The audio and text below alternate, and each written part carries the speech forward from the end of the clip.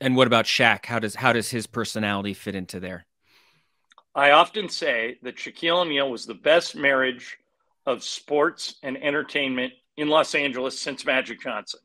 Shaq was the second coming of Magic. He was just a big kid. And I think that's why he's still so successful today. He told me once, Brandon, that he had never spent a dime of his basketball salary income. He was strictly living off of his endorsements. And I'm pretty sure he is still that way. I don't think he's spending any of that TNT money. I think it's Yeah. going right into the bank. He's just living off of all the endorsements that he does and all his outside interests. He realized at a young age that sports and entertainment go together.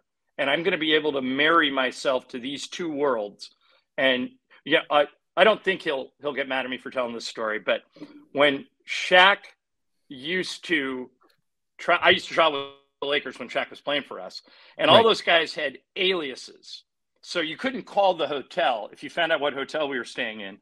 You couldn't call the hotel and say, "Hey, put me through to Shaquille O'Neal." He wouldn't be listed in the registry. But the name he would use back then, I hope he's not using it now or he's going to kill me. But the name he was using back then was Enrico Gates.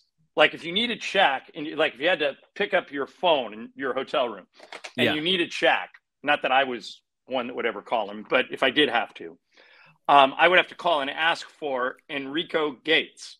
And I asked him one day, I said, "What's that about?" And he said, "Roger Enrico is the CEO of Pepsi, and Bill Gates is the CEO of Microsoft, and those two guys are paying me a fortune. So that's my salute to them, and to remind me not to spend any of my basketball money." So he was Enrico Gates for the 10 years he traveled with us. And if you needed him, that's how you found him.